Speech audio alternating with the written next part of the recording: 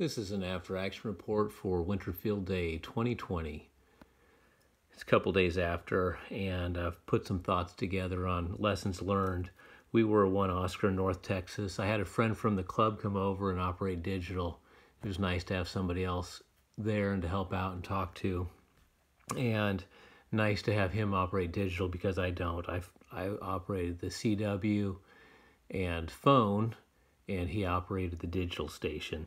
And we just traded off. We had two radios. We'd trade off since we were one Oscar.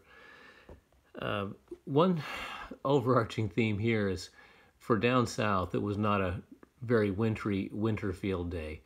We were, Saturday morning, upper 30s, but it got up to 61, and then it was very mild that night into Sunday. It was quite mild, 50s probably. And so one thing about that is for folks who don't operate outside very often, especially up north, put some thought into having a shelter of some sort if it's going to be very cold, because sitting around and not having blood moving, it gets cold very fast, especially if windy and wind chill, as you know.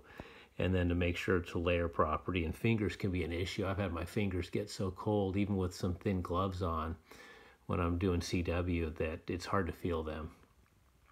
That wasn't the case this year, or for this event. We didn't operate QRP. We just, we operated between 20 and 100 watts, depending on what mode and when.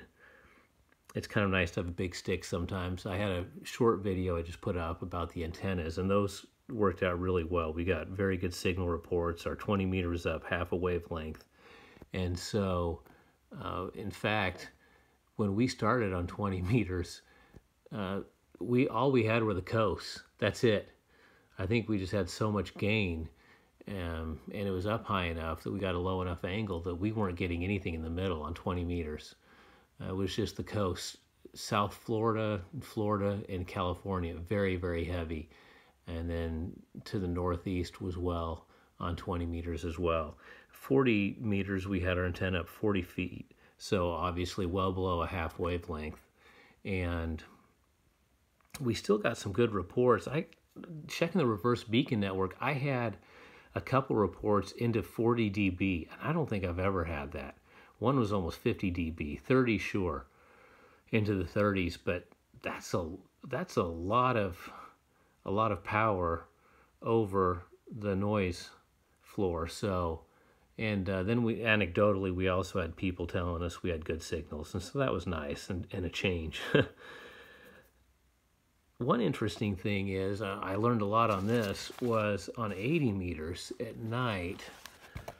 The question is, which is better to try 80 meter, a 40 meter dipole up at 40 feet, just like that, or the end-fed, 60-foot end-fed up at 17 feet.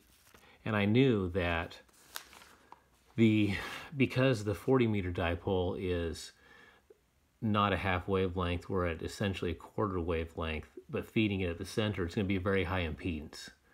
And even on digital, we could not make contacts on it. I made one CW contact on 80 meters on that 40 meter dipole. The 60-foot end-fed in inverted L position did much, much better for transmitting. Now for receive, the 40 meter dipole was worlds better. But for transmitting, we couldn't get anything except for that one CW contact. And so that was quite interesting. This year, 7 megahertz at night didn't seem as busy. And 80 meters seemed busier, but maybe it's just because I could hear more with the 40 meter antenna. CW didn't, as a general proposition, I didn't think there was as much CW this year. And phone was very heavy. There was a lot of phone contacts. We tried 6 meters and used this. I have a homebrew. This is 1/2 inch, a copper pipe used for elements, and I just made a choke balun there. But the 6 meter we got one contact. We put a lot of effort into it, made one contact, and that was an FM contact with the Richardson Wireless Club, K5 RWK. I imagine they made a lot of contacts. I think they were 4 Oscar. So those were my thoughts on the antennas generally. We didn't have any success on 15 meters, put some real effort into that on CW, digital, and phone, and just didn't have any luck. I didn't even try 10. If 15 wasn't working, we didn't try 10 meters. Shame on me, we didn't do 2 meters. We set up late. And last year, one of my goals was to set up and get going on time. Well, that didn't happen. My friend started operating at about 45 minutes after start time, and I wasn't ready until over 2 hours after, just dealing with kids and family things and being slower than anticipated. So that's another learning lesson. We switched off back and forth, as I said. We spent a lot of time on 6 and 15. I think last year I did get a 15 meter CW contact. Now it took a long time with N4FR out of Tennessee, and I made contact with them again, but not on 15. Last year, the solar flux index was 76. This year, it was 72. And that's okay. If you're not making contacts, check your antenna. I think that's the first place to start. I saw people using compromised antennas, and you're going to get compromised results. And so I've seen where people complain, oh, the bands were terrible this year, but it's probably the antenna. I think that's first, then check mode. You're going to have more success on CW or digital, and then check your power. Those are just my thoughts, my opinions. Having done QRP myself, I've made hundreds, maybe thousands of QRP contacts, and typically it's an antenna issue, I think. My friend did PSK 31, and since FT8 wasn't available, and he said that PSK 31 was more busy or more activity than he's seen in a long time, because so many people are moving over to FT8 and I guess FT4 now, but I'm certainly no digital expert. It's really nice to have home stations. Made a lot of contacts with home stations, and I appreciate them. So any of you home stations out there, thank you. Of course, if it was just limited to us outdoor stations, it'd be a much smaller event. So I used the N3FJP software. I've used this for several years with the club, but I finally purchased it myself. Here's our map. This is really cool. This is one of the functions, and you can see where we're shaded in. That's the contacts that we made. And everything in the middle, that was all 40 meters. 40 meters is turning into one of my favorites for field day, winter and regular ARRL field day, because you can operate at night, and then at night it expanded all the way into, I can't remember where we got at night, but the coast certainly. My friend got Northwest Territories. How cool was that? And I ended up getting Belize on, I think it was 20. That was pretty cool. He called in. Tried to get Hawaii, but no success there. I spent too much time trying to get him. A lot of people were trying to get him on 20. And then I got South Dakota finally got South Dakota on my own call sign. That was really cool. Got both the Dakotas on 40 meters right there at the end. So, well, one other cool thing was I was able to decode with my head what my friend FL Digi could not decode on CW. Sometimes he'd listen to me because he doesn't know CW, and he'd listen. And I got some stations where they were so weak that he couldn't decode, but I was able to. I'm about to wrap this up, but I want to show you some of the things the software does. It's really cool. So you can go over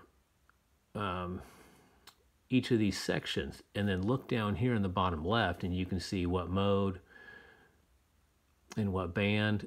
So it's pretty darn cool, and how many. And then when you're putting them in, if you put a call sign in, like K8UO was a big one, it'll show you way down there. If you can see, it'll show you the bearing and the number of miles. Now it's propagating these fields for me because I already made contact with them. They were an 8 India station. That may have been the largest that I saw. There were a lot of 4 Oscar was quite common, and Well, I see a 9 Oscar right there, South Florida. I forgot about them. There were 6s and 9s, and I know at least a 7. So it was a lot of fun. Some of those stations must be really big. But one thing I wanted to show you, if you're not familiar with this, is you can graph it, and then you can look at your statistics. And so you can look down here and see how you did. Like op time, total op time, depending on the type of brakes. Now, we actually operated quite a bit less than that because we took a lot of small brakes. And then you can look down here and see how you did. We ended up getting, let's see, 6% of our contacts. We did about 150, looks like 158 contacts. And 6% were on 80 meters, 68% on 40 meters, 25% on 20 meters, and 1% on 6. And those were the, sorry, I'm not doing a great job. And then you can see where it is. South Florida was our most significant section, followed by Alabama. Alabama. It's not like talking to those guys. And then you go down further and you can see your states. So Florida was our #1 state with 12% of our contacts. And California was 11%. California, boy, they were hot this year. And we didn't get as many Canadians, but a lot more of the Californians this year. So that was my field day. Hope you guys had fun. I'm going to cut it off here, but just wanted to talk about some things I learned and just some thoughts about field day.